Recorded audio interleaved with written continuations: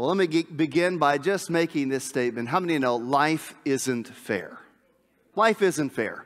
How many of, as a parent, how many have had your kids say that to you? That's not fair, right? How many, you've said that before. That's not fair. Life isn't fair. Life isn't fair. And today, as we continue our series in the book of Daniel, we're calling this series Unshakeable. When conviction and culture collide, we're going to see that Daniel is placed in a situation once again and treated very unfairly. Life is not fair. Life is not fair. In fact, when I used to say that as a kid, my mom would always tell me, "You're right, life isn't fair." Get used to it. Life isn't fair. Oh, I heard about two men. They were in the waiting room, and both of their wives were getting ready. They were expectant fathers. Both of their wives were getting ready to give birth, and the nurse came out, and she said to one of them, "Congratulations, you have a brand new baby girl." To which the other man responded, "Hey, that's not fair. I was here first." Right? I mean, it doesn't work like that, right? It doesn't work like that. That life is not always fair. But sometimes people kind of can't get used to the idea. We grow weary of that idea. We don't understand that idea. We think that life should be fair. We think that if you do good things, that good things ought to happen to you. If you obey the rules and you do good things and you work hard, then good things ought to happen. And if you do bad things and you don't follow the rules, then consequences ought to follow. Kind of this cosmic karma kind of thing, right? But how many of life doesn't work like that? It doesn't work like that. Sometimes you can do good things and have terrible situations and circumstances and unfair things happen. And sometimes you can do terrible things and seem to get away with it. And we see people all the time who live in such a way, and you look and you go, why do they seem to always get blessed? I don't understand. I'm trying to do everything right, and it's not happening. Right? Life is not fair. Now, I want to tell you that God will eventually bring fairness. He will eventually bring this sense of fairness to life. But that's not happening now. But one day in eternity, God will do that because He's a just God. But we see a picture of this idea of life not being fair and God acting in the life of Daniel. So we're back in Daniel chapter 6. We started last week in Daniel chapter 6. We just did the first 10 verses. And we focused on the faithfulness of Daniel. That Daniel was faithful. And we gave a little bit of background, and you understand that Daniel was one of the exiles who had been taken captive out of Jerusalem, and he was brought into the Babylonian Empire under Nebuchadnezzar. And he was about 15, 16 at the time, somewhere in there, 14, 15, 16. He was a young teenager along with his buddies, Hananiah, Mishael, Azariah, better known as Shadrach, Meshach, and Abednego. And that was under Nebuchadnezzar, but time has passed. In fact, almost 70 years has passed. And in Daniel chapter 6, Daniel is about 85 years of age. Nebuchadnezzar and the Babylonian Empire have come and gone, and a new empire has taken over, the Medo-Persian Empire, and they have in power a guy by the name of Darius. And Darius has seen the faithfulness of Daniel, and he recognized some things in Daniel. And so when there was a transition of power in the kingdom, he said, I want Daniel to be one of 3 that I'm going to set up as administrators and have 120 satraps answer to these 3 administrators. And Daniel distinguished himself, Scripture says, above the others, and Darius was getting ready to promote him once again. And we've seen this over and over again in Daniel's life. Why? Because Daniel was faithful. Daniel for 85 years has been faithful consistently.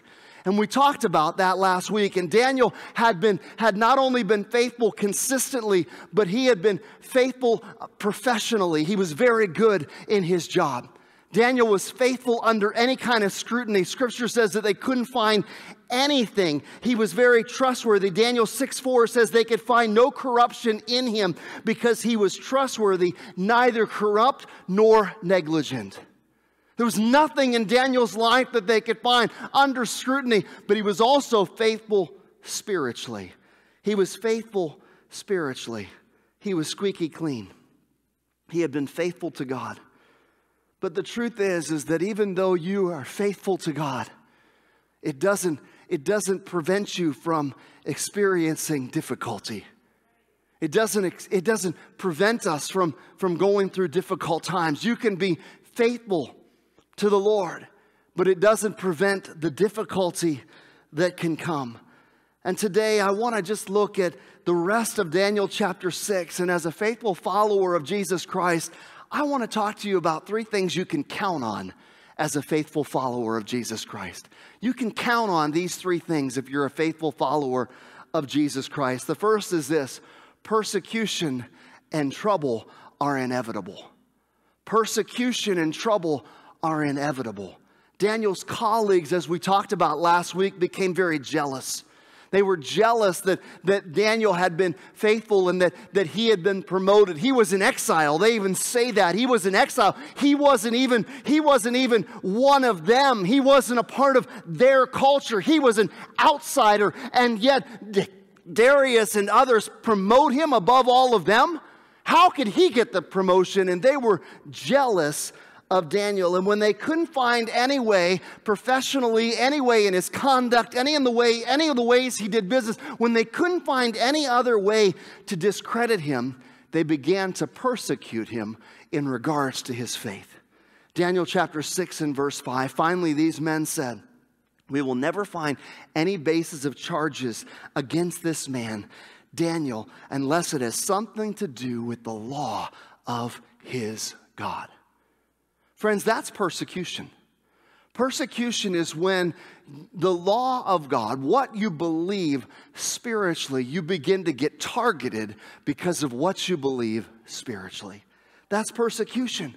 They devised a scheme that was not to target anybody else except Daniel. It was devised specifically against Daniel. And as we shared last week, they knew that Daniel was a man of faith. In fact, not only did they know he was a man of faith because he had a good witness. He had been faithful consistently, but he had also been faithful spiritually. And they knew that. And they knew that Daniel had a regular pattern and habit of prayer. That 3 times a day, Daniel would open up the windows of his home towards Jerusalem and he would get down and he would begin to pray. Why? Because there was a prophecy that had come through Jeremiah the prophet that had said that because of Israel's sin against God, God's punishment was coming and that they were going to be punished for 70 years and taken into captivity. Daniel, for those 70 years, had opened up the windows and called upon God in his mercy for 70 years, saying, "God, we're holding to your promise and we're trusting that you're going to restore Jerusalem and you're going to restore the kingdom. You're going to restore those things back to us, and I trust you." And 3 times a day, Daniel had been faithful and had a regular habit of prayer, and they knew it. And because of his faithfulness, spiritually, they targeted him. They targeted him. Friends, when we are faithful spiritually, I'm going to tell you that there are people in our world that do not like what the Bible has to say or the way in which believers are called to live. How many know we're called to be holy? Do you know what holy means? Separate. We're called to be a kingdom of priests, a holy nation. Holy means separate. Come out from among them. When you and I live differently than the culture around us, it brings persecution. It brings heat. There are problems that come. And so because they knew that Daniel had a regular habit of prayer, look at verse 7. The royal administrators, the prefects, the satraps, the advisors, and the governors have all agreed that the king, talking about Darius, should issue an edict and enforce the decree that anyone who prays to any god or human being during the next 30 days except you, your majesty, shall be thrown into the lion's den. The trap was set. The trap was set. What would Daniel do now? Would Daniel remain faithful to his God? Would he continue to pray? Or would they get him and he would say, "You know what? I just won't pray for 30 days. The trap had been set. The target was Daniel. They wanted him out and they wanted him dead. He was either going to get out, they were either going to find something in which they could get him to stop being faithful to his God, some way in which they could create a scenario where Daniel would not have integrity and be faithful and true, something to trip him up, or if he remained faithful to his God and continued to pray, then he could be dead. Either way, they would have him. They were setting a trap. This isn't fair. It isn't fair. Come on, God, this isn't fair. God, why are you doing? Daniel has been faithful for 85 years. Is this how you treat people who are faithful to you? This isn't fair. But as we saw last week, Daniel remained faithful spiritually. Verse 10. Now when Daniel learned that the decree had been published, he went home to his upstairs room where the windows opened towards Jerusalem. 3 times a day he got down on his knees and prayed, giving thanks to his God. And the key here is just as he had done before. This wasn't an act of rebellion against the king. This was Daniel remaining faithful to his God. He was remaining faithful to his God, steadfast and faithful. He knew that they were targeting him. He knew they were targeting him. But he resigned himself to the fact that regardless, he was going to serve the Lord. He was going to serve the Lord. He kept his prayer life consistent, and he was willing to face whatever consequences would come. He counted the cost. And sure enough, Daniel 6:11 tells us that these men were watching Daniel as he went into prayer. In fact, some commentators that I read on this believe that all of this happened in the same day. That early in the morning they had gone to the king with their whole group and said that make this decree, sign it in, that nobody should pray. And they went and they watched Daniel. And that day Daniel went to pray, and he prayed in the morning, and he prayed at noon, and he prayed at the dinner hour in the evening. And they went back to the king and they said, aha, we got him now. We got him. In fact, verse 12, so they went to the king and spoke to him about his royal decree. Did you not publish a decree that during the next 30 days, anyone who prays to any god or human except you, right, your majesty, would be thrown in the lion's den?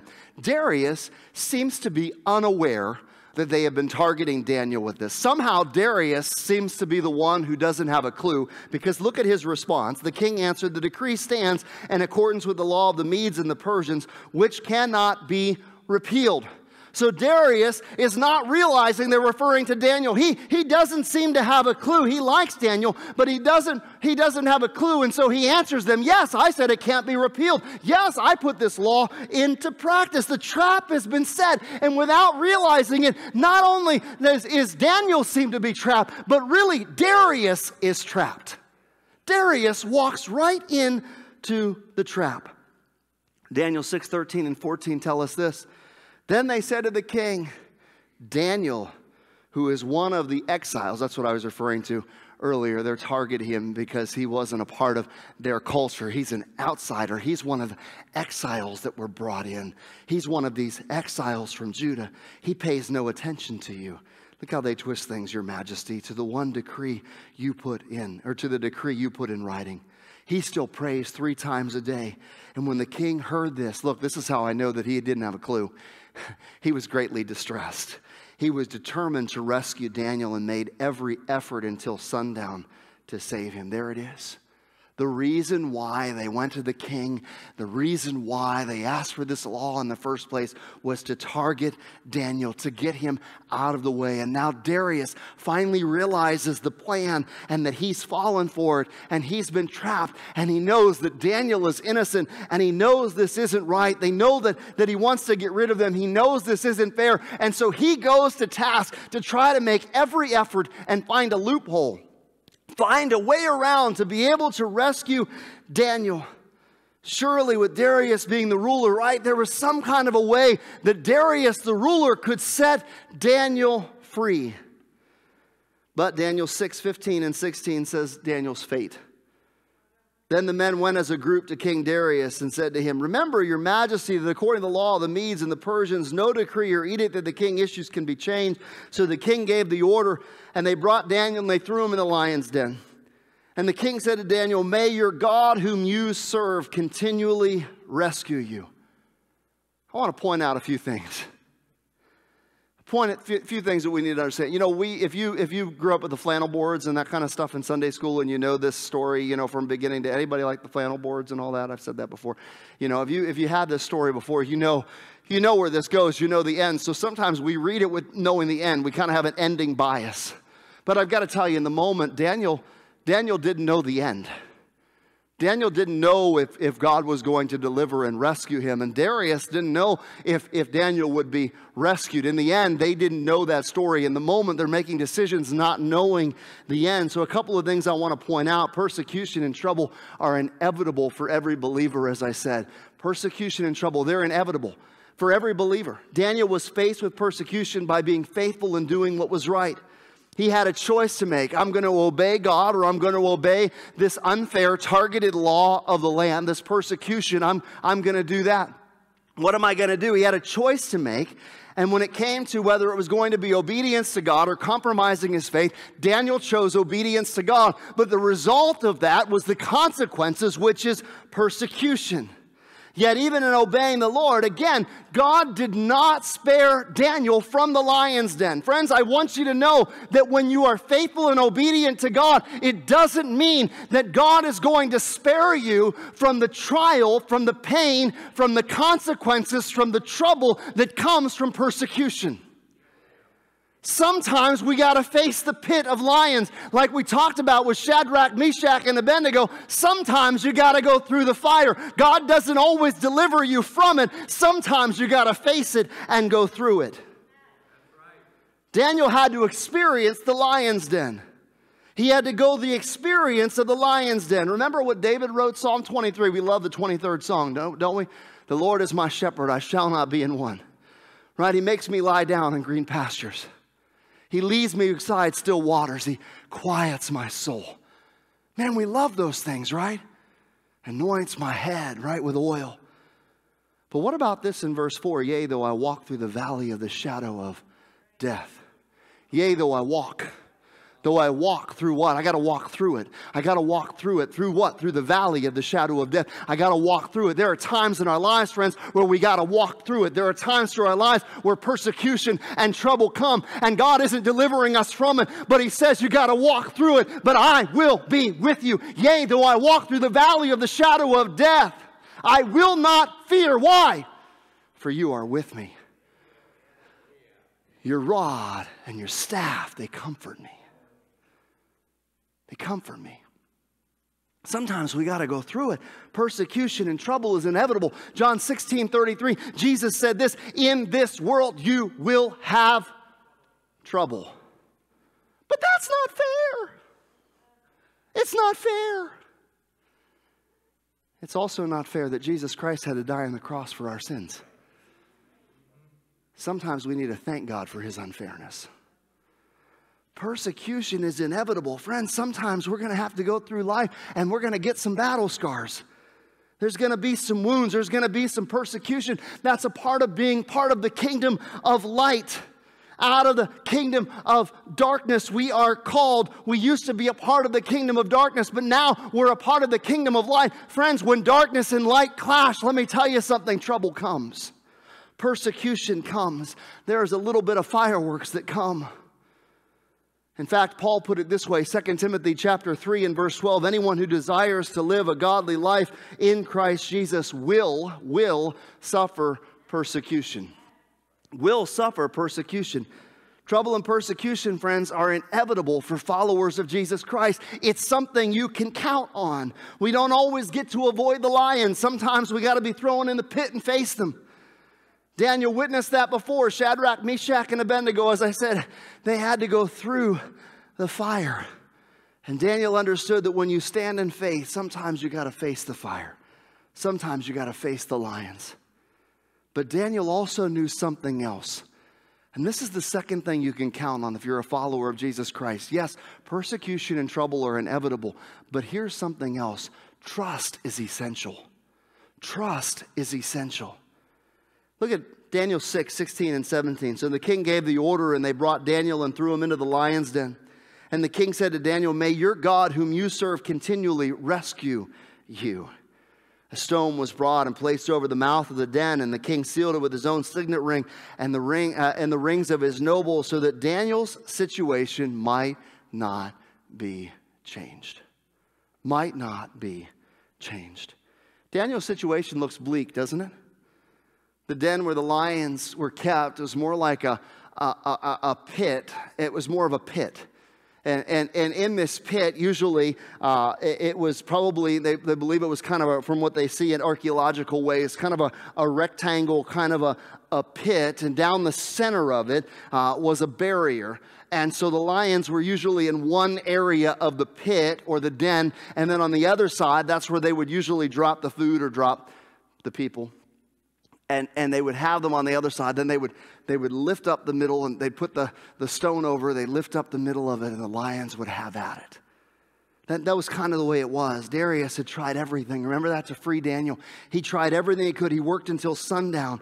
He tried everything to no avail. But I love what Darius says at the end of verse 16. He says, "May your God who you serve continually rescue you." You know what Darius is really saying? I've done everything I can do, Daniel. I've tried it all. I've tried to figure this out. Everything in the natural, everything that I can do, I've tried to do it. But guess what, Daniel? It's in the Lord's hands now. Have you ever been in a situation like that? Where everything you've tried humanly possible, all the things you've tried, everything you've tried, you try to get out of a situation, you try to fix a situation, you try to, maybe you got a diagnosis and you went to this doctor and that doctor and you tried this medicine and that medicine and this and that. And it just came down to that no matter what it was, nothing seemed to be the answer. And it just kind of came down to, well, it's in the Lord's hands. It's in the Lord's hands now. Friends, I've got to tell you, that was the situation. It's in the Lord's hands. Darius says, you know what? May the God you serve, the God continually that you serve, may He rescue you. Guess what? I've tried everything I can try, and I've come to the end of my rope. It's in the Lord's hands now. But friends, I've got to tell you, when it's in the Lord's hands, that's the best place to be. That's the best place to be. When it's in the Lord's hands, because trust for the believer is essential. It's essential for Darius. For him, he didn't know, he's saying this, but it really isn't a faith. It's not really a trust or a faith statement. It's more of a throw up your hands. I've got nothing else to do. I hope God rescues you. How do I know that? Because Darius spends the night worrying. Daniel 6:18, the king returned to his palace and spent the night without eating, without any entertainment being brought to him. And he could not sleep. He's clearly worried. Darius seemed to be up all night. You ever been worried about something up all night? If that's the case, then you haven't really put it in the Lord's hands. There are sometimes we come to the end and we say, well, it's in the Lord's hands, and then we spend all night worrying about it. And when we spend all night worrying about it, we haven't really put it in the Lord's hands. Darius hasn't put it in the Lord's hands, but it's going to contradict what happened with Daniel, because while Darius was up all night worrying, Daniel was in the lion's den sleeping. Daniel was in the lion's den resting. He was resting. And it's interesting in this story, because you have this story, and if this was a movie, I would just not like where it went. If this was a movie, or, you get to the climax, they're out to trick Daniel, they're out to get him. The king is working all night, and he's trying, and he can't figure it out. And finally, they come to the end, and they throw Daniel in the lion's den. Scene change, now it goes to the king. Who's worried about the king? I'm not worried about the king. I want to know what happened to Daniel. But we get this scene where all of a sudden we got to flash over to the king. And the king being up all night and worried. King, why are we worried about the king? Because what we see here is God trying to contrast the worry of the king and the trust of Daniel. Daniel not being panicked. We don't hear Daniel being panicked. We don't see Daniel begging for his life. We don't see Daniel fretting. No, what we see in verse 19, that at the first light of dawn, the king got up and he hurried to the lion's den. And when he came near the den, he called to Daniel in anguished voice, Daniel, servant of the living God, has your God, whom you serve continually, been able to rescue you from the lion? See, Darius didn't know. Hey, could it be? Daniel, are you still alive? First light, I'm running. I'm getting there. I got to open it up. Daniel, are you there? Did God answer? Daniel, are you there? And Daniel answered, "May the king live forever. My God sent his angel. He shut the mouths of the lions. They did not hurt me because I was found innocent in his sight, nor have I done any wrong before you, your majesty." Never have I done anything wrong. Why? Why did we get to this place? Why are we in this place where the king is worried? But Daniel says, no, the king lived forever. I'm okay. That God sent an angel and shut the lions' mouths. I'm okay. Why is that? Well, let's take a look at verse 23, because at the end of it, it tells us why. The king was overjoyed and gave orders to lift Daniel out of the den. And when Daniel was lifted from the den, no wound was found on him. Look at this. Because he trusted in his God. Trust is essential. When you're a follower of Jesus Christ, trust is essential. I'm going to tell you, persecution and trouble are a part of this world. Sometimes you're going to go through the fire. Sometimes you're going to be in the pit facing the angry lions. Sometimes you're going to have to go through it. And friends, trust is essential. Faith in God is essential. Daniel trusted in the Lord. He didn't hope in Darius's ability to set him free. He knew that ultimately he was in the hands of God. And like Shadrach, Meshach, and Abednego, he knew that God had the power and could deliver. But even if he didn't, he was still going to be faithful. He was still going to be faithful. He was still going to be steadfast. In fact, steadfast is being faithful in extreme circumstances. That's steadfastness. The idea of steadfastness, it evokes thoughts of strength and intensity. It's to grab hold and even clutch tightly to the very promises and character of God. William Barclay, a theologian, writes in various biblical commentaries, he said this: "So often we have a kind of vague, wistful longing that the promises of Jesus should be true. The only way to enter into them is to believe in them with the clutching intensity of a drowning man." Friends, trust is essential. That's where we have to be, is trusting, believing, clutching with intensity of a drowning man to the very promises of God. How did Daniel develop this kind of trust and faith? It was developed in his time of prayer. One author put it this way: Daniel's bedroom was the real lion's den. That's where the battle was fought and won. By committing himself to prayer, he won the only battle that mattered. Friends, there's a world of angry lions. There's a world of angry lions. There's one whose roar, who seeks to roar at us. There's a world of angry lions. You don't win the battle out in the world of angry lions, or when you're in the circumstance. You win the battle in the bedroom. You win the battle in the prayer closet. You win the battle in prayer. That's when you learn how to develop an intimacy and a trust in God. That's where the battle is. Psalm 112 speaks of a man who fears the Lord. And in verse 7 it says this: "He shall not be afraid of evil tidings. His heart is fixed, trusting in the Lord." Friends, trust is essential. Trust is essential. It's critical to place our faith and our trust in Jesus. There was a Sunday school teacher. She once asked her class why Daniel wasn't afraid when he was thrown in the lion's den. And I love what one little girl said. How many know faith of a child, right? One little girl said, "Because the Lion of the tribe of Judah was in there with him." Friends, we can trust because the Lion of the tribe of Judah is with us. The God we serve is omnipotent. He is all-powerful. You see, Daniel's faith cannot be discounted as a reason for deliverance, because Hebrews 11:6 tells us that without faith it is impossible to please God. Mark 29:23, Jesus said, "All things are possible for him who believes." You believe that all things are possible. In fact, Hebrews chapter 11:33, Hebrews chapter 11 is the faith chapter, right? And it gets to the end talking about people who are of faith all the way through. And it gets to this list. And in Hebrews 11:23, it says, "Who shut the mouths of lions." See, in God's eyes, faith and trust are critical. And Daniel 6:23 tells us that Daniel believed in the Lord his God. Daniel believed in the Lord his God? What do you believe about God? And this leads us to the third truth that you can count on, and that is this: deliverance is possible. So persecution and trouble are inevitable. Trust is essential. And friends, we trust. Why? Because we believe that deliverance is possible. Daniel 6:22, my God sent his angel and shut the mouths of the lions. They have not hurt me, because I was found innocent in his sight, nor have I ever done wrong before you, your majesty. Listen, I was rescued. I was delivered. Why? Because my God is able. Because my God is more powerful. Because my God is a deliverer. And deliverance is possible. Deliverance is possible. Dr. David Jeremiah in his book Agents of Babylon points out that for Daniel and his three friends, faith was a commitment to omnipotence, not outcome. I love that. Faith was a commitment to omnipotence, God's power, not the outcome.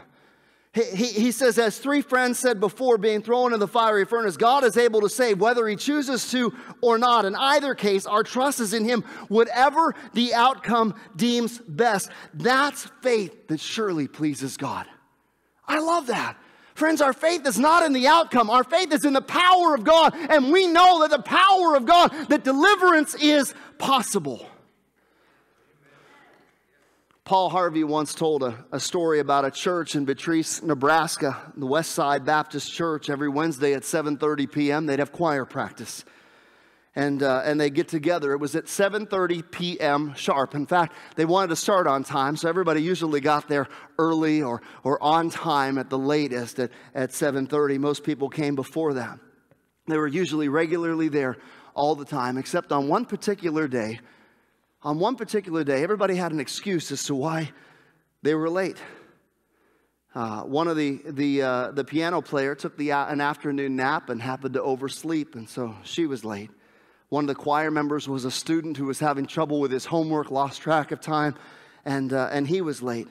Another couple who sang in the choir, for some reason that day, their car wouldn't start, and they were late. In fact, all 18 members did not show up to the church at 7:30, and it's a really good thing. Why? Because on that particular day, there was a gas leak in the basement. And at precisely 7:30 p.m., the gas leak ignited the furnace in the middle level of the church, and it blew up. And that furnace room was right below the choir loft. Was right below the choir loft. It decimated everything. It would have killed everybody. But guess what? Nobody was there. Why? Because we serve a God with deliverance is possible. Deliverance is possible. Deliverance is possible. I love it. Deliverance is possible. And you know what? Deliverance is possible, but deliverance doesn't always happen, does it? It doesn't always happen. Did Isaiah have faith in God? Yep, but he was sawn in two. Did Peter have faith in God? He was crucified upside down. How about the Apostle Paul? Yeah, he believed in God, and many times he experienced God's deliverance. Other times he experienced being whipped and being shipwrecked and being stoned and all kinds of things. And then finally he had a Roman axe sever his head from his body, right? Deliverance is possible. It doesn't always happen, but deliverance is possible. But in the story, we can just picture from what we know of Daniel's integrity. Daniel gets down in the lion's den, and Daniel's thinking, you know what? This can either be a wonderful deliverance, or this could be my this could be the lion's meal. I could be the lion's dinner. Like either way. But Lord, I'm trusting you either way. I'm trusting you because I know you have the power to deliver, and you can deliver either way. You can deliver either by delivering me from the lions and allowing me to continue, or you can deliver me into your presence. Either way, the answer is going to be the same, because when Darius came and unlocked the pit and he said, Daniel, did your God deliver? Daniel's response was, may the king live forever. And the response could have been this, may the king Darius live forever, or it could have been an eternity, may the king God live forever. And Daniel said, either way I win. Either way, I win. I know that is such a hard thing for us to process. We don't have a good theology of suffering.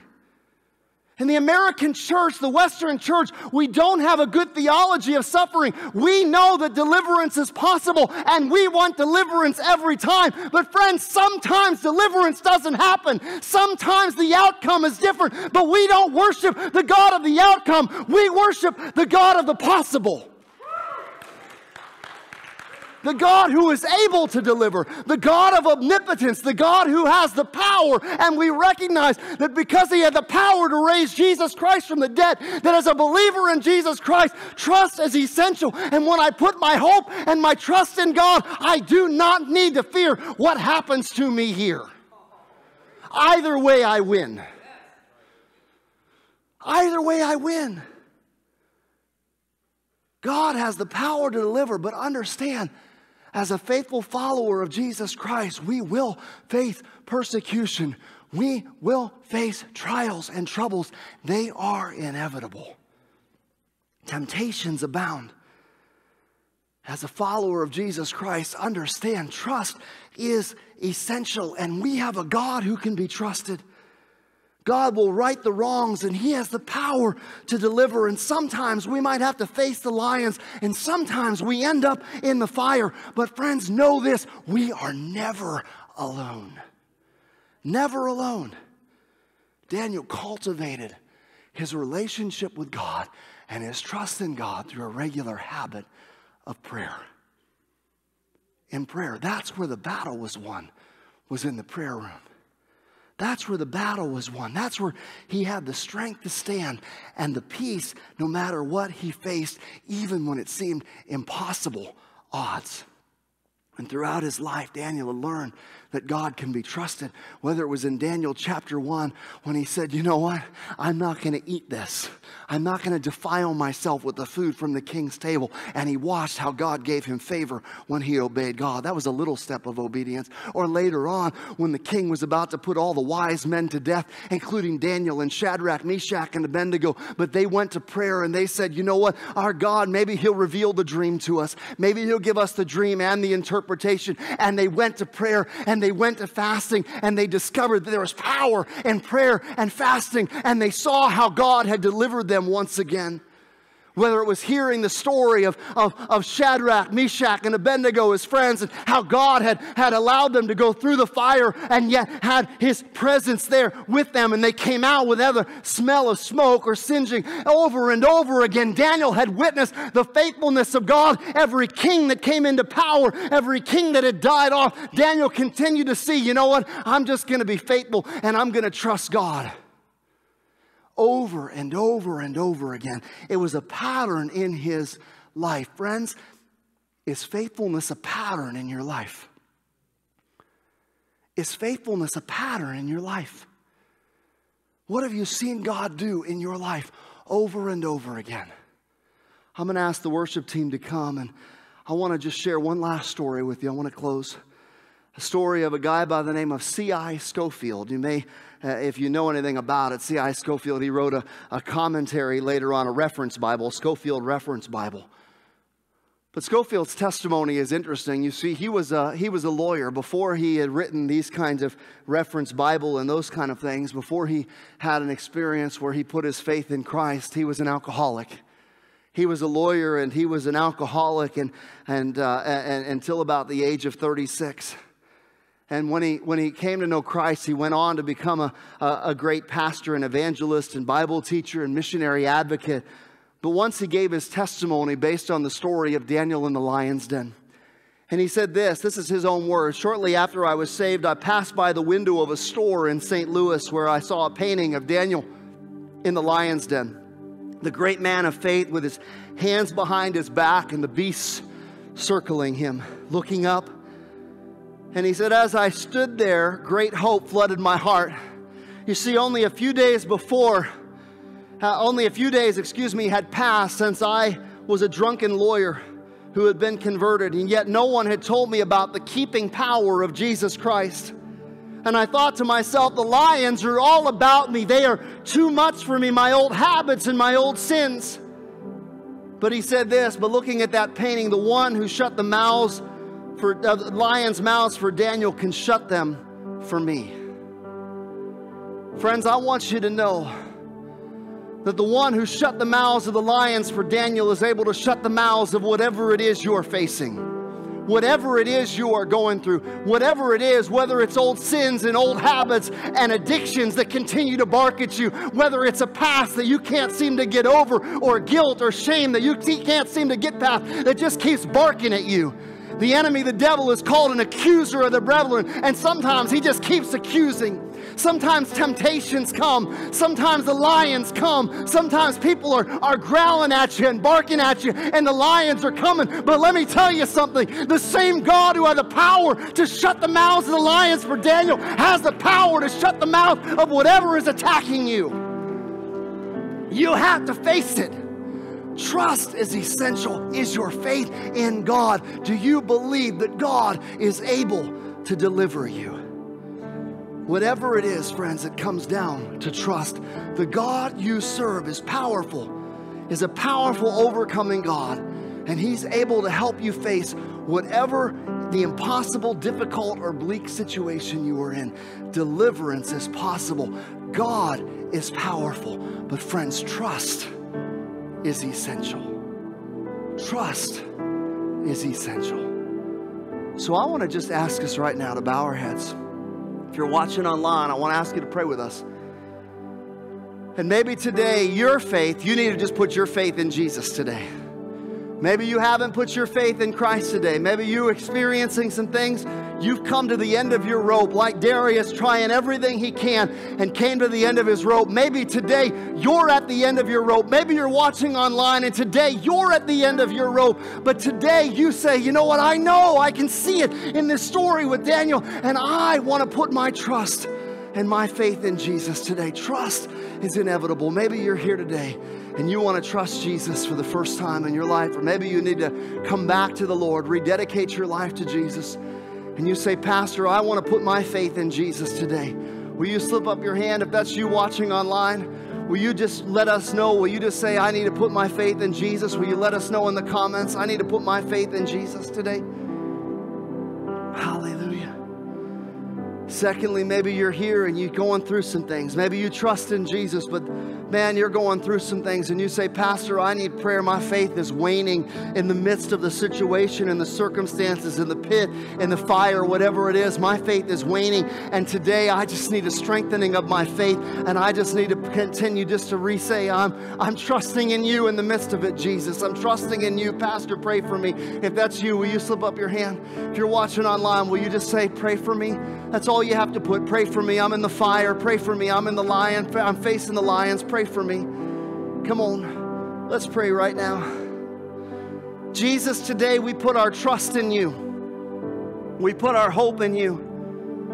We don't always understand why we go through the things that we go through. We don't understand why we have to face the things that we have to face. But today we declare that our trust and our hope is in you. Lord, if it's anybody's first time, Jesus, we just put our hope in you. We ask you to forgive us of our sin and cleanse us today. We put our hope in you for salvation, for forgiveness, for grace. We put our hope in you. Lord, if there's others that are going through the fire, they have faith, but their faith is waning, I pray a strengthening of faith, trusting and knowing, God, that deliverance is possible, that you are omnipotent, that you are powerful. God, be at work in lives today, we pray. In Jesus' name, amen. Amen. Come on, why don't we stand today? And if you put your faith in Jesus today, I want to invite you to do something for me. If you haven't downloaded our app, will you do that? And there's a place in there that has a decision card, or at the bottom of the notes, if you were following along, there's a place there that you can just click and say, I made a decision to follow Jesus today. Whether you're in here or whether you're watching online, will you just click that? Will you click that decision card or click that link that'll take you to the same place and let us know that you gave your life to Christ today? We want to follow up with you. We want to give you tools and be able to walk with you, because it's not easy and you can't do it alone, and we want to come alongside you today.